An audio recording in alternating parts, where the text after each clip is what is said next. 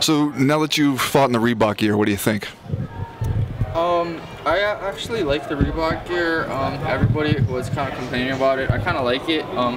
One thing that I am gonna say though is that the sweats, the jacket, the sleeves are kind of outrageously long.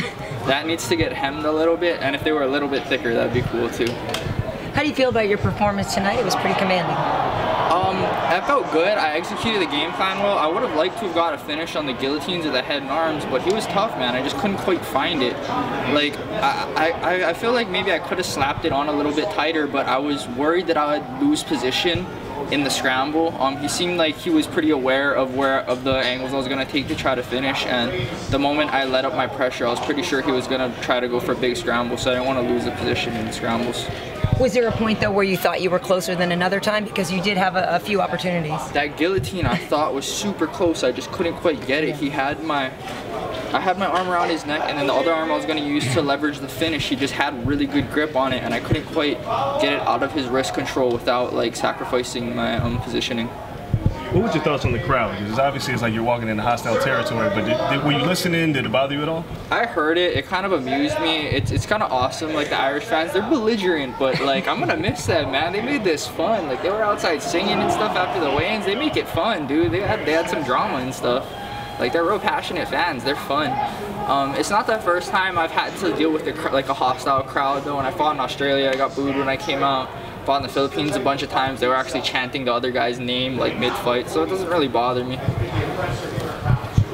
As far as the pay for the Reebok deal, how does that stack up for you as compared to what you were making off sponsorships before? For me, it's about the same. I never really made the effort with Instagram and Twitter that I probably should. I'm kind of lazy with that kind of stuff. I feel like I'm like selling my soul a little bit, but whatever. For me, I make about the same amount, so I don't particularly care, except now I have nicer gear, so I guess it's pretty cool. Is it nice to know that this way the money's a little more guaranteed and you'll get it within 10 days as opposed to having to chase down sponsors, or does that not make a difference? I don't really care. I have a really good manager in Jason House, so it was never really an issue to get sponsor money before. He kind of knew what guys to do business with and stuff, and it was never an issue getting money before. So yeah, like I said, I guess I just have nicer gear now. I really like the bags they gave us. Those are awesome. Well, you mentioned there on social media that you don't sell your soul and that kind of thing, but you know that that's certainly a part of the game now. So is it something that you'll try to get more involved in, or you're just not ever going to? I'm working on it more. We actually have a lot more guys coming by the gym and stuff now, and like so it's a lot easier for me. I just kind of repost their stuff. Like I don't even have to make up my own captions anymore, which is nice. You have no interest in playing the game and interacting with the fans like that? I thought I was. Okay, I don't know. I don't interact. I don't care.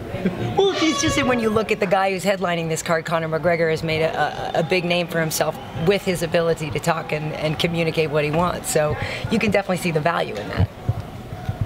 That's very true, but I never got in this to sell my soul. I got in this to be the best in the world one day. I got in this to prove, like, bar none, that I'm going to be one of the greatest ever. I never got in this to talk my way to the top. I got in this to earn my way to the top. Was there anything about that series that surprised you? Was he weaker anywhere or stronger anywhere than you expected? Honestly, that was about exactly what we thought. He hit a lot harder than I thought he would. He hit pretty hard.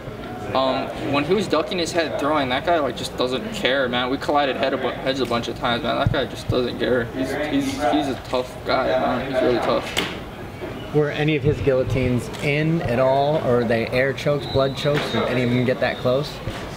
Didn't get that close, honestly. I had him pretty under control. My coach Rylan Lazares, he went over that fairly thoroughly with me.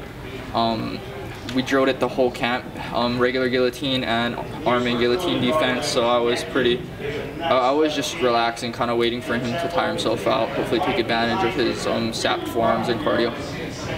Do you think had you been able to transition from mount to the side of him with the arm triangle, you could have tapped him, or was that, I'm going to lose position if I even try? At which point was this? He went for a guillotine, you got an arm triangle, and it looked good. And then there was just maybe an angle thing, but you said how maybe he might hip out or jump out or something. Oh, yeah. I could feel him, like, I was trying to work my way to the top and kind of suck it underneath and choke down the artery that was inside, but I could feel him worming his way out and turning into me, so I was like, man, if I try and like yank this real tight, I'm pretty sure I'm going to lose the shoulder and he's going to be gone.